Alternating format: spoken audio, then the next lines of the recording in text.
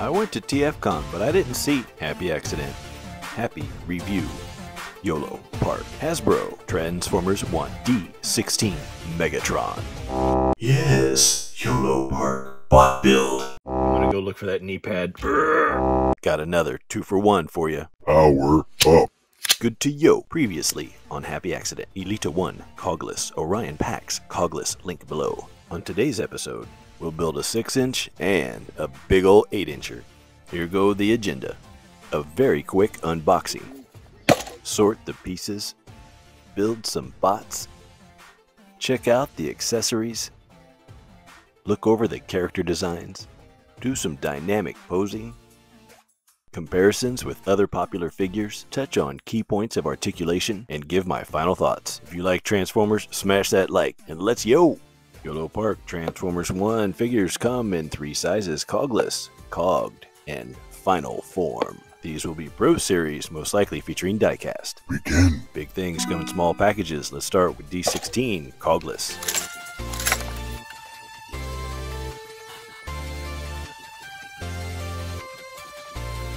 D-16 figure parts laid out. I like how the pieces are packaged. There's 3 bags. You get left side parts, right side, and center. Metallic finish on the armor plating is very nice. Boy, it picks up light reflections and all that really well. Love this head sculpt. Reminds me of the comics. I went into greater build detail in the last video, so we don't need to do that here. And here he is, Cog-Less D-16. I knew this figure was going to be beautiful. Extremely strong RoboCop vibes here in the design. Let's check out the accessories. We get one 6-inch articulated action figure. Megatronus insignia is a very nice touch. Includes one cog, which can be placed in the chest. We get a left and right fist. These socket in and out better than Elita and Orion packs. Includes one left and right pointing hand. No weapons, but we get a flight pack, and it's the same one included with the other figures in the wave. This one is sure to show fingerprints, so before photography, I recommend a lint-free cloth. And now, the star of the show, D-16/Megatron Cogged. This is the 8-inch Build-A-Figure. Here's a look at the parts count. In my experience with Yolopark, there's going to be some pre-assembled pieces here. Got some cool articulation going on here in the foot. And look at that, we got a double knee in that leg. Double jointed elbow. Extra articulation in the shoulder so his armor plates can get up out the way. Ball jointed socket. Once we get the bicep in there, we'll have some rotation. We've got a pivot at the stem for ab crunch, and we've got side to side teapot. I believe that's also on a ball. Hip skirts can get up and out of the way slightly, and we've got ball joints here on the thighs. All right, let's get this guy assembled.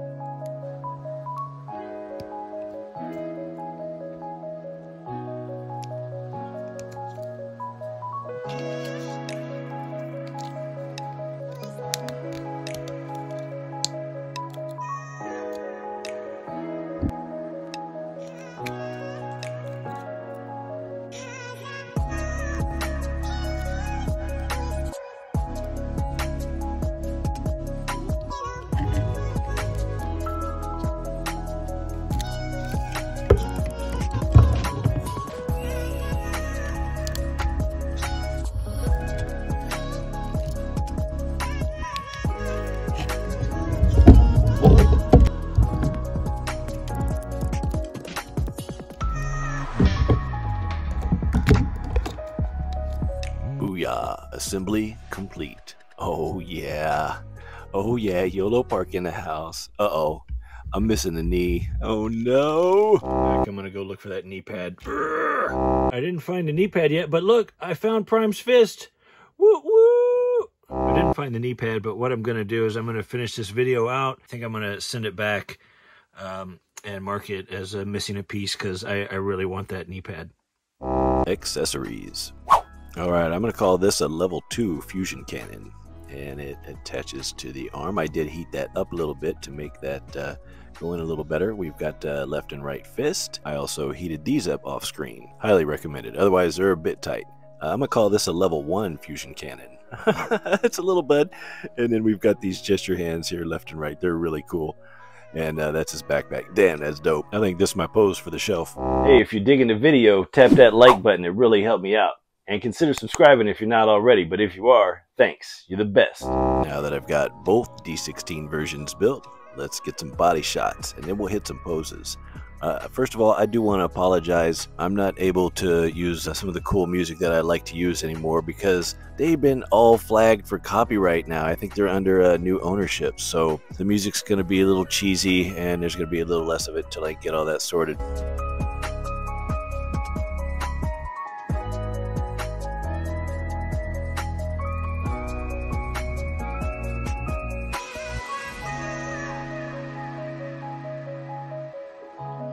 Looking good, aren't they? Man, I love the physique and the proportions on these. Oh, man. All right, let's hit some poses.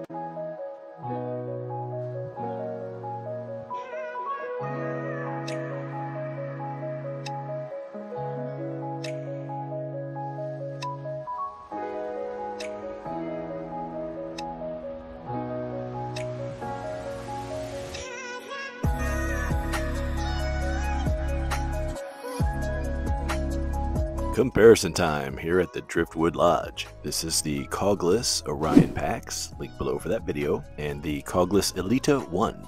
3 of the 4 Cog-Less bots by Yolopark, Hasbro Studio Series Orion packs, Guilty or Innocent, Joy Toy 1/18 scale Donatello, Studio Series Rumble, Marvel Legends Ghost Rider, Jada Toys Mega Man. That is going to bring us to my final thoughts, my happy thoughts. Woo! These are shiny. I love it. I love metallic finish. I'm gonna go with Yolopark. Knocked it out the park on these two. You know, they're action figures. You build them. It's a lot of fun. They have a feel of a model kit. So a little bit of fragility here and there, but I'm not worried about anything breaking. If anything, I'm worried about, oh, I just dropped a box. If anything about, worried about losing a piece, but, I'm really good about keeping my stuff in order. Most of the time, it's when I'm playing with them when they pop off, but like that foot. As you can see, the articulation is all built around ball joints for the most part. The double knee is great. The double elbow is awesome. It looks like somebody got aspirations. I do apologize. I had every intention of putting the larger cogged D-16 in that chair, but I did send him back. He's already on his way back, so I can get a replacement with the knee. This character design, man, it rocks, and it really makes me want to, especially the back. He looks kind of like a Hoth Trooper, right? It's like a Hoth Trooper and RoboCop had a baby. Seriously though, the sculpting on these, oh my gosh, the attention to detail, oh, it's great. So the backpack, yeah, that comes apart there. Maybe this is a reuse for the final form, and I want to show you this. So the toe, there's actually a toe articulation, and then that ankle armor, bends. So we got the toe. If you bend it down too far, it will knock the bottom plate of the foot out, so be mindful there. Here is that hinge in action, how the shoulder armor gets up out the way. Fantastic. And there's that missing knee. Be mindful of that one. Overall, very happy with these two. Congratulations, Yolopark. I'm glad that they're staying in the game, and they seem like they're gaining in popularity, and that's great to see. I don't know how long this company's been around, but they've got some talent there at that staff. So good job, and looking forward to more. Oh, wow. Did you say there are more? They make toys of me? Amazon, here I come! Fine, all my guys are dead. Hi. I hope you enjoyed this dub of me talking over where I would normally be saying other things and stuff, you know what I'm saying? But the music I got pre-recorded in this one has been copyright struck. So, yeah, so we're going to have to deal with that, and I'm going to have to make a new outro. So, yeah, around.